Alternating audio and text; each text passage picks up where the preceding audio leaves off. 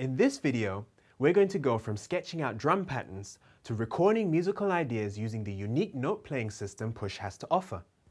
We're going to create a bass line, lay down some simple chords, and get a further understanding of the note mode. Let's create a MIDI track by pressing the Add Track button to create an instrument for our bass line. We can browse for instrument presets using the rotary encoders above the display and the buttons below the display to select instrument presets and load them by pressing the green button. Press the Browse button to exit Live's browser. Push automatically configures the pad grid so that each pad represents a note and is by default in the key of C major. The blue pads represent the root key, and the white pads are all the other notes in the scale. Notes in this particular scale can be played across from left to right, but also 3 notes in a row, and then move up to play the next 3 notes, and so on. By pressing the Scale button, we can see we have more options for a large variety of different scales. In the Scale mode, we can select the scale we wish to play, as well as select whether the pads are in key. In other words, all the pads correspond to the scale, and we can play the scale and chords all over the pads without hitting a wrong note.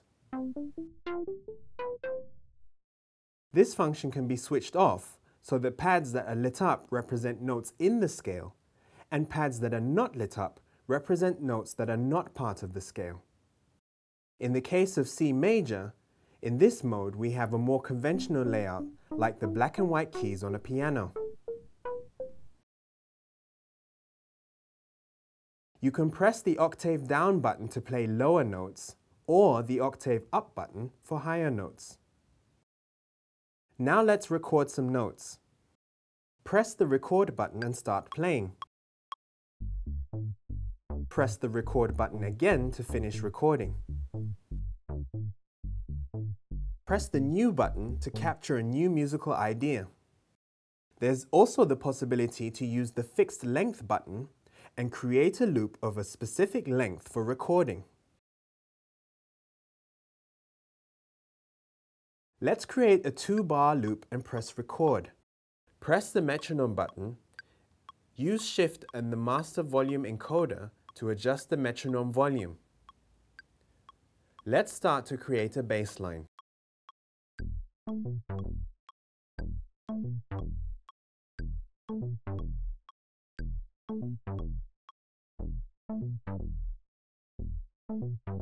If this recording is not what you wanted, you can undo the recording process.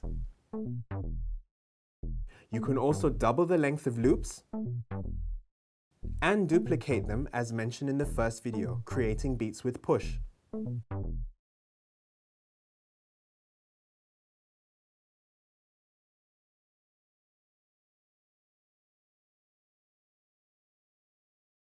Now let's create some chords to go with our drum pattern and bass line. Let's create another MIDI track by pressing the Add Track button, and this time browse for a pad sound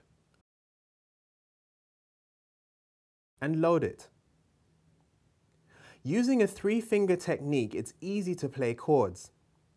In the key of C, this chord is a major chord, and you can play other chords anywhere in the pad grid using this shape to create chords that are in the same key.